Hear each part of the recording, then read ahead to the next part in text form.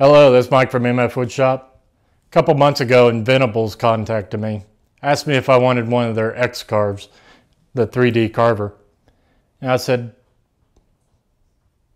yeah, I'll take one of those.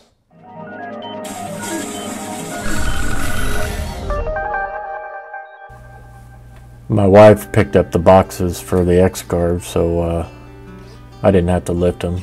I did hold the door for her though.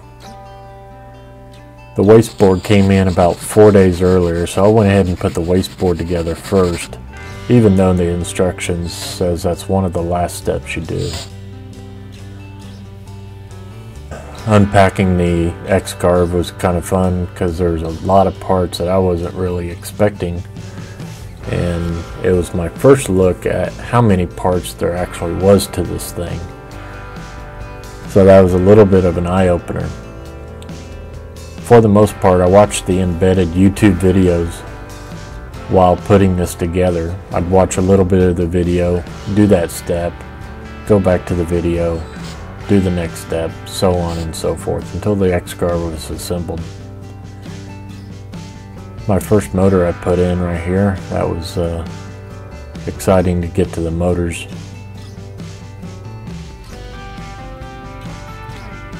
Don't forget the lubrication on the self-tapping bolts. I used WD-40 and it worked just fine. The belt, just follow the instructions on the belt.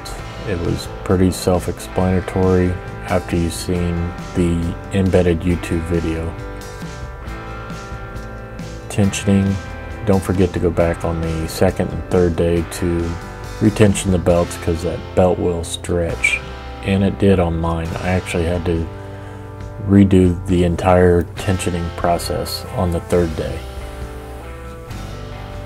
There's another look at one of the gears for the stepper motors. They have these really little tiny set screws that you have to put in. There's 2 of them on each stepper motor. As far as the wiring, I thought it'd be a lot more difficult than what it was. The instructions laid it out quite easily, and they tried to keep it as simple as possible by keeping the order of the collar code in a specific order. And if I remember right, it was red, blue, green, and black from left to right.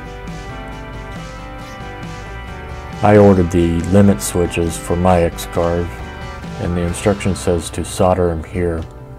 I think if I had the connectors on hand, I probably would have used connectors. But it was kind of fun getting the soldering iron out.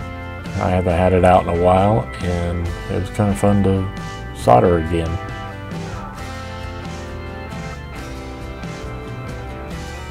That pretty much ends on day 1. On the second day, I didn't film anything. I just went right to work to assemble the X-Carve. And on the second day I got it fully assembled, and then on the third day I ended up doing my first carving. All in all, it took about 12 hours all said and done.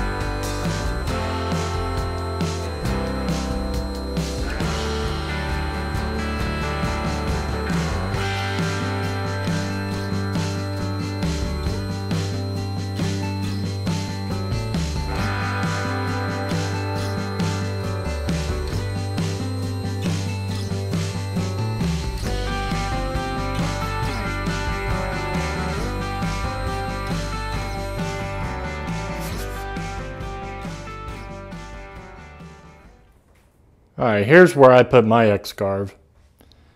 I had this shelving unit, it's a 4-foot wide shelving unit, that I simply bought a sheet of MDF, cut it in half and stacked them on top of each other. I put it in the shelving unit and screwed it down to one of the shelves and secured the shelf. The shelf over here for the computer, or the Arduino, as you seen me carve out just a minute ago. I made a drawer front using the X-Carve, and inside that drawer has some of the tools that I think I'm going to quite frequently use with this machine. Now, I opted not to buy the tool kit for the machine, so I kind of had to supply my own tools, and so far those are the tools that I needed to put this together. So what's my opinion on this machine? I think it's not bad. Definitely some room for improvement for sure. I don't really like how the V-wheels with the eccentric nut, and you have to adjust those. And maybe I'm doing them wrong, I don't know, but it seems like almost after every cut, I have to go back and adjust those to either tighten them up or loosen them. So that's something I need to tweak out, and I'm sure it's just me. I would highly recommend upgrading the spindle to get either a quieter one or a stronger one. I think I'm going to go get the Bosch Colt or the DeWalt 611.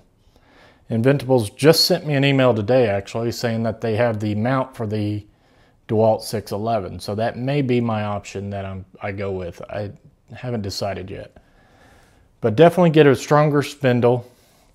I'm assuming the stepper motors are fine. I'm not familiar with the stepper motors and what the difference is between the bigger ones and this one, so I don't know if having bigger ones makes that much of a difference or not.